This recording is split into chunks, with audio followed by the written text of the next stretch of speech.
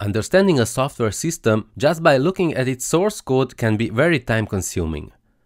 And communicating ideas about software design or business processes is even harder if there is no commonly accepted way to do it.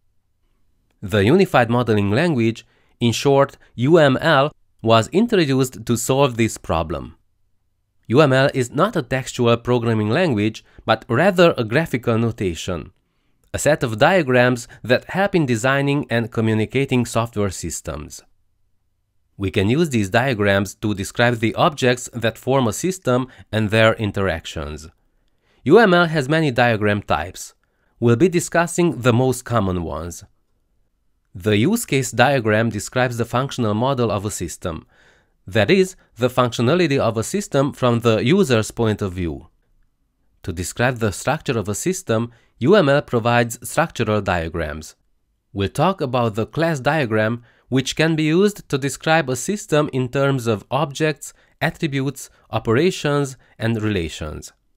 Last but not least, UML lets us model dynamic behavior too.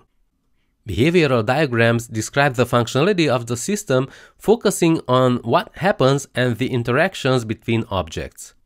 We'll talk about the actual diagrams shortly. The best part about UML is that it's independent of any particular programming language.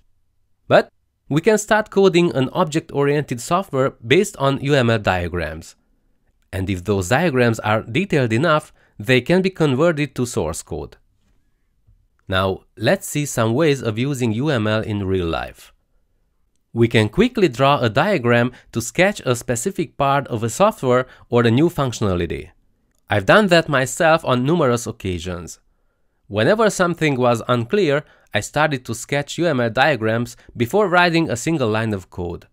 The benefit was that I not only understood what I should implement, but I also had a design, a documentation that could be used to communicate my ideas with other team members.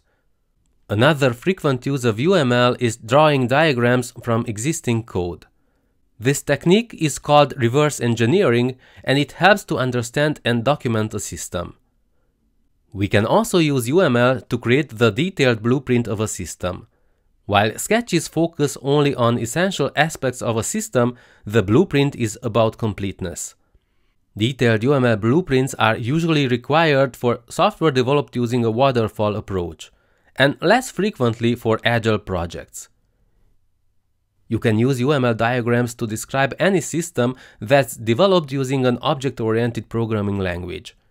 UML has become so popular that it's also used for non-object-oriented projects.